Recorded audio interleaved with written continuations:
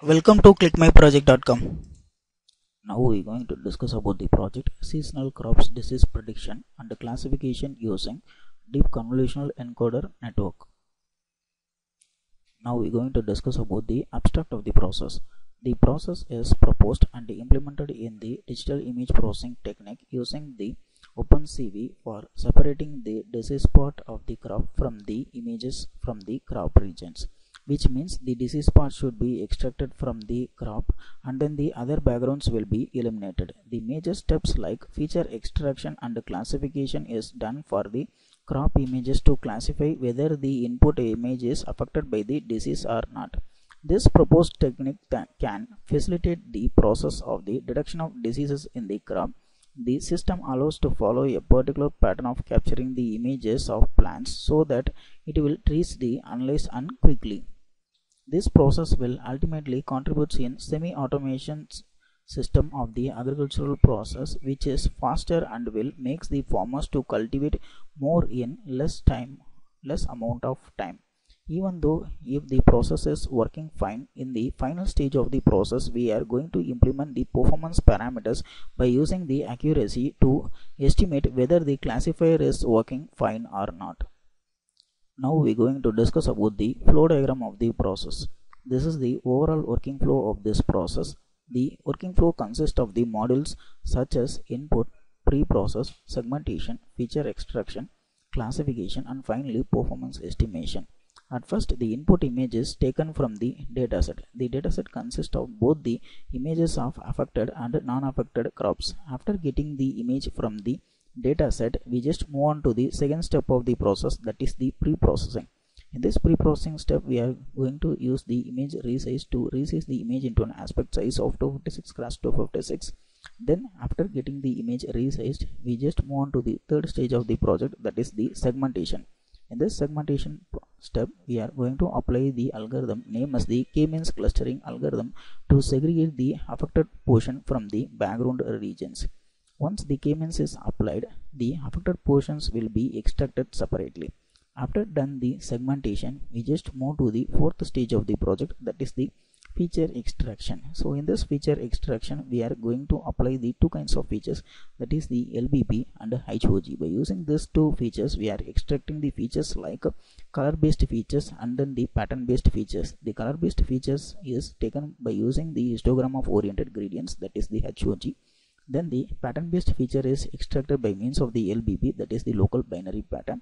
After that, simultaneously we are going to apply the SVM for this feature extraction and then doing the classification. In this classification steps, we are applying the support vector machine classifier. Then the predicted result should be shown as whether the input crop is affected by the diseases or not. After done all the classification, we just move on to the final stage of the project, that is the performance estimation. In this performance estimation, we have to find out the performance like accuracy, sensitivity, specificity, and finally error rate. So we have to find out these four parameters. By using these four parameters, we can justify our process is efficient or not. Now we are going to discuss about the running procedure of the project. First of all, open the Python Spider 3.7. After that, change the current directory. Then click this button to execute the process. Now the tick enter will be open. In that tick enter, you have to select the image. In that dataset, there are a lot of images in the dataset. You have to select any one image from the dataset. After the selection of the image from the dataset, the corresponding result will be displayed in the consoles. Now I am going to explain the results one by one. Now this is the image which I have taken from the dataset. After collection of the image from the dataset, the original image is displayed in the console. Then we just move on to the second stage, that is the pre-processing and then segmentation. The pre-processing image having the image resize, you can see the difference between the input and then the pre-processed image, as well as the mask will be generated in the K-means clustering algorithm.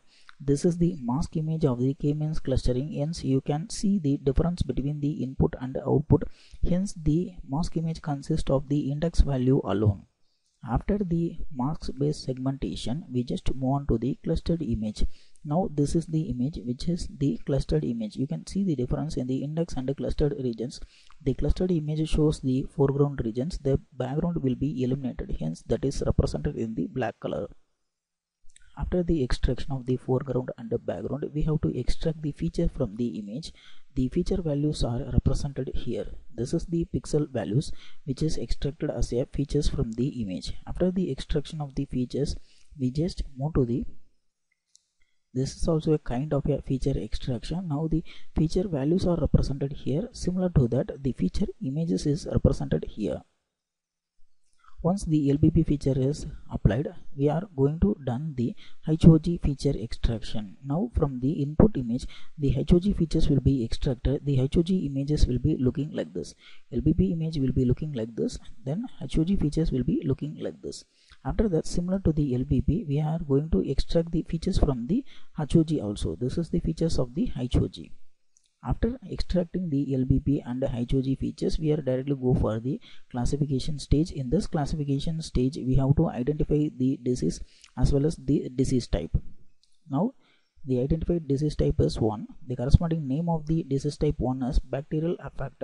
So we are just found out the input having the disease of bacterial affect. Now finally the performance estimation. In this performance estimation, the primary performance is the classification performance like accuracy. So we have achieved the accuracy of 80% by using the support vector machine classifier. The performance chart will be shown like this for precision, recall and F-score.